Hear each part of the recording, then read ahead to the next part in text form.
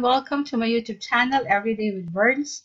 As sa mga first time bumisita sa ating channel, please don't forget to click the subscribe button as well as the notification bell para pa-update kayo kapag meron tayong bagong video upload. So sa araw na ito guys, ang pag-uusapan natin is how to allocate our savings. Actually, matagal na natin natutunan paano dapat tayo ay matutong mag-ipon. Siyempre, sabi nga, kapag may isinuksok, may madudukot. But how are we going to allocate our savings?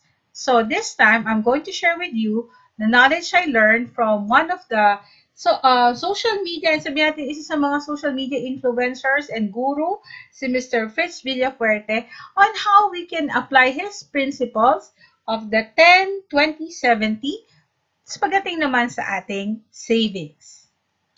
Okay guys, so meron pinakilala si Mr. Bernz Collao na 10-20-70 principle.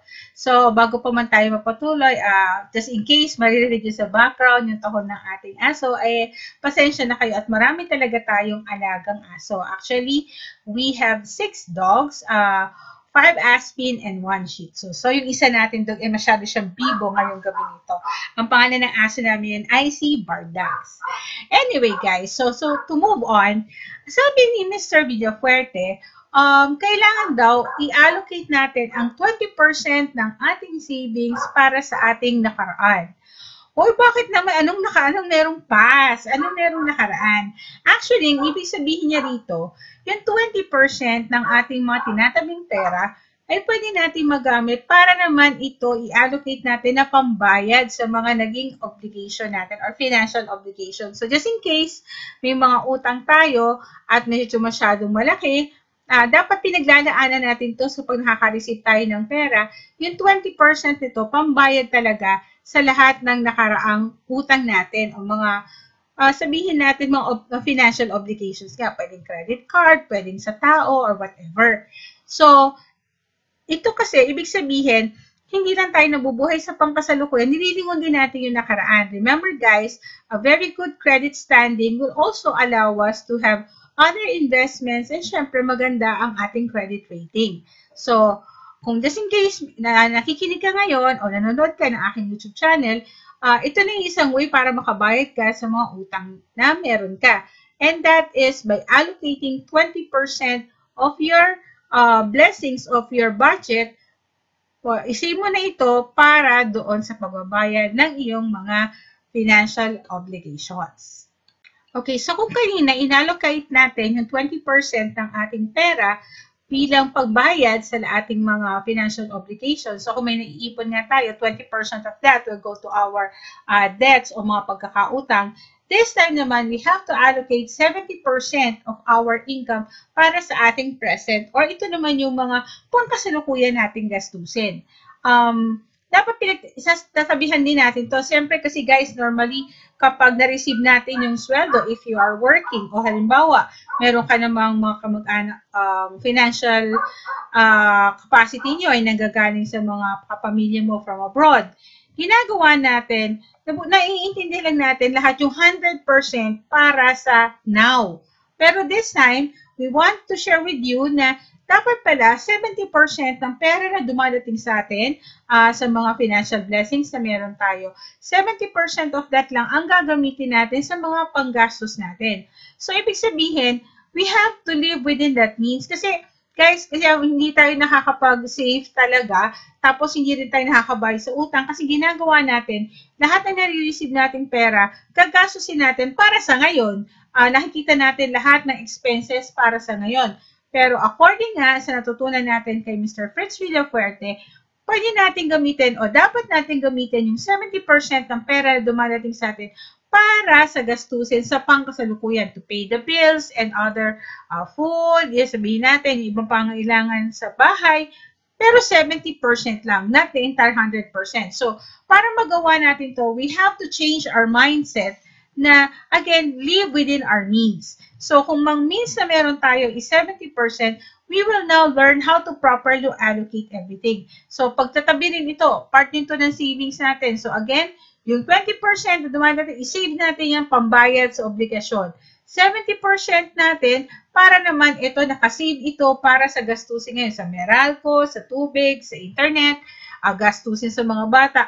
Baka sabihin mo kasi, hindi nga kakasya.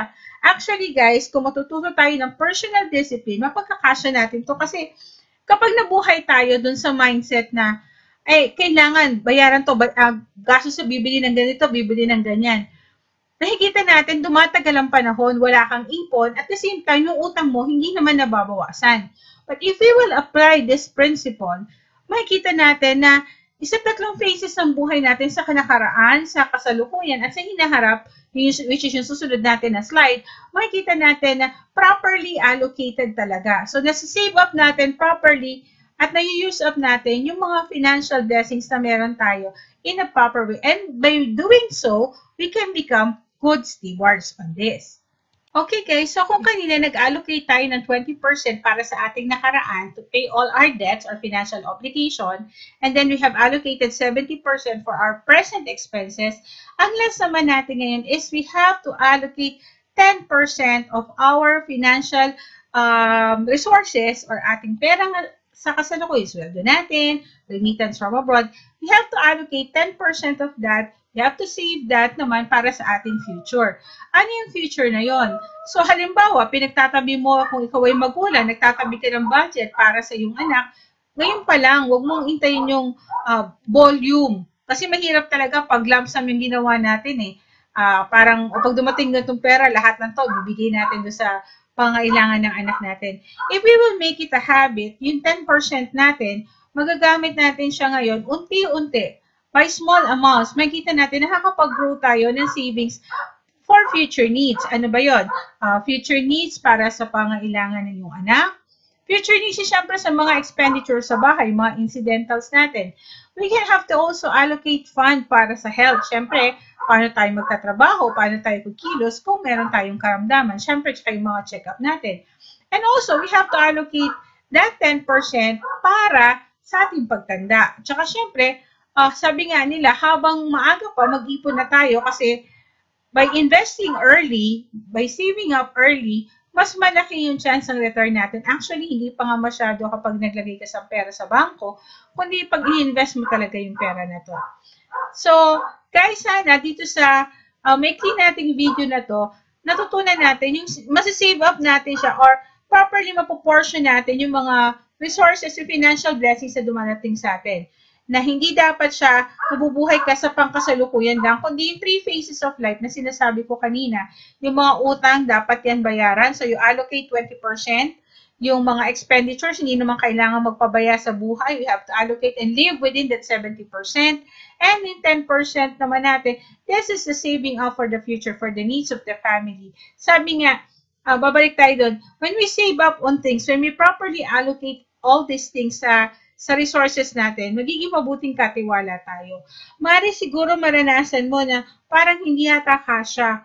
Pero kung isasali mo ang pamilya mo, una, sa pagbabagong mindset na to, pagbabagong approach sa pag-handle ng pera, I think your family will support you. Basta malinaw lang sa kanila ano ba yung overall directions. Kasi minsan may ugali yung mga magulang, tinatago nila yung mga financial obligations sa pamilya sa kanilang mga anak. But believe me, ang ating mga anak ay matatalino and they can fairly understand that they also have responsibilities para sa ganitong mga bagay. So kung ititrain natin sila, then they will know saan sila gagalaw. And at the same time, kasama rin natin sila sa pagbabudget para naman sa kanilang hinaharap. At least alam nila, kapag dineprive mo sila o hindi mo sila pinayagan, bumili ng ilang mga bagay, naiintindihan nila na hindi dahil pinagdadamutan mo sila, kundi hindi kasi yun kasama sa allocation for that period. So, pag ganito kasi, yung 3 phases natin, yung past, yung present, at yung future, nagiging mas malinaw ang lahat.